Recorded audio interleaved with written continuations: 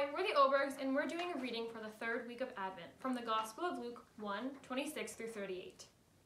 In the 6th month, the angel Gabriel was sent by God to a town in Galilee called Nazareth, to a virgin engaged to a man whose name was Joseph, of the house of David.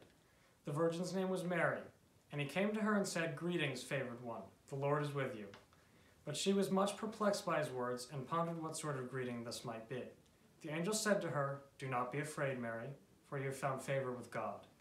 And now you will conceive in your womb and bear a son, and you will name him Jesus. He will be great, and he will be called the Son of the Most High, and the Lord God will give him to the throne of his ancestor David. He will reign over the house of Jacob forever, and of his kingdom there will be no end." Mary said to the angel, "How can this be, since I am a virgin?" The angel said to her, "The Holy Spirit will come upon you, and the power of the Most High will overshadow you. Therefore the child will be born, will be holy. He will be called Son of God. And now your relative Elizabeth, in her old age, has also conceived a son.